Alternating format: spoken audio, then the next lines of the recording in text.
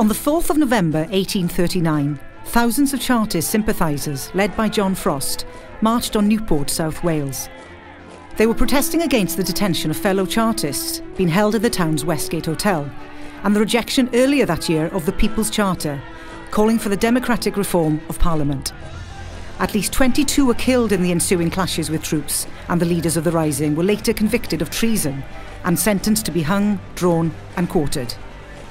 Who were the Chartists?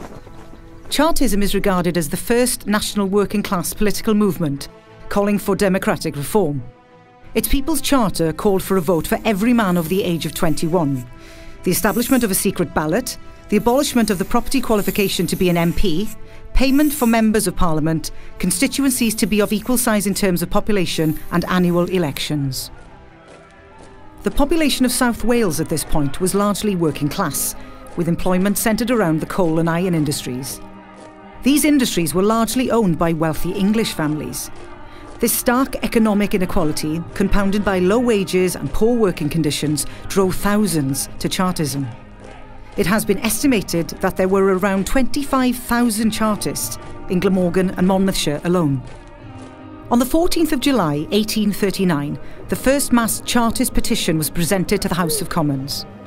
It was over 3 miles long, with over 1.2 million signatures.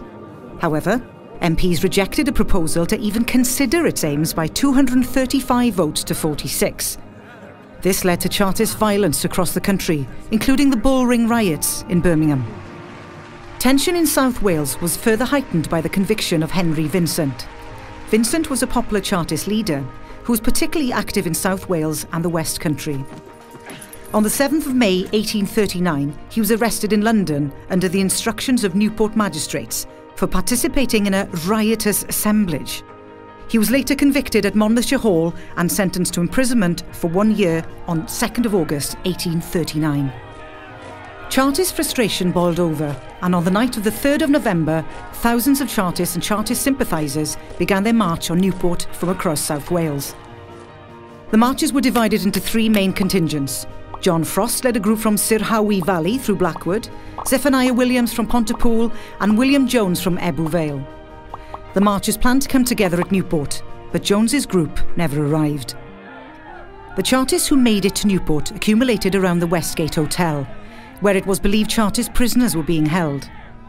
The Chartists arrived armed with a range of weapons, including pistols, pikes, homemade swords and agricultural tools. Here, a brief but bloody battle took place between the Chartists and the soldiers of the 45th Regiment. Around 20 Chartists were killed and approximately 50 injured.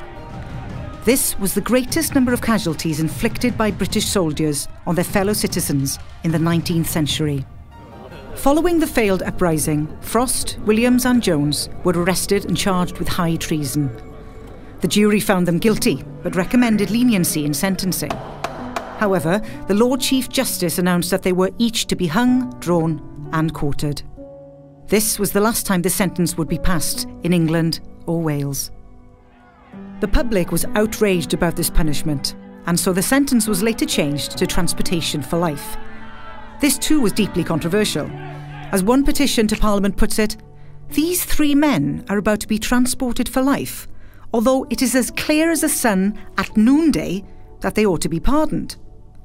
The 3 men were transported to Van Diemen's Land, Australia, but public protest did not quell.